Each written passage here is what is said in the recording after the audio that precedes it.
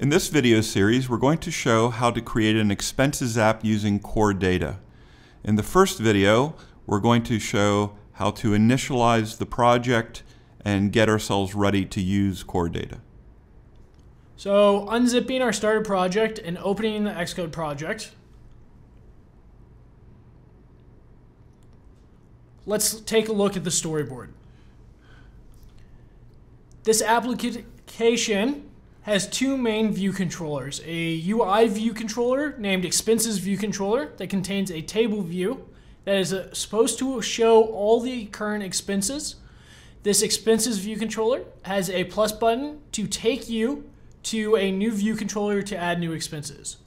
That view controller is called the Single Expense View Controller that has a few UI elements including a name text field, an amount text field, and a date picker to set some properties for our expense.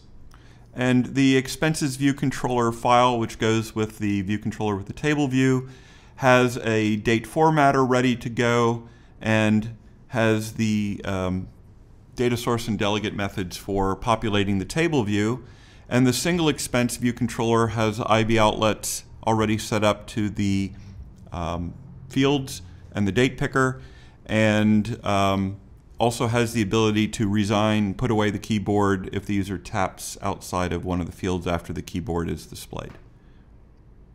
So to create a project, because this project already has Core Data enabled, actually let's show you the app delegate first. To be able to tell if a project has Core Data enabled, there's a couple different places you should look. The first place that is the most obvious place is it should include a file of type xcdataModelD. You can look at this file. It simply looks like this. This is Core Data Editor. And you can also check in the app delegate if it includes a Core Data stack at the very bottom. It's a persistent container. This persistent container is how we'll actually interact with the Core Data store.